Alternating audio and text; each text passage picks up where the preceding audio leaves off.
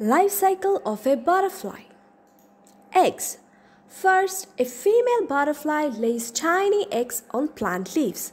The eggs can look different depending on the kind of butterfly.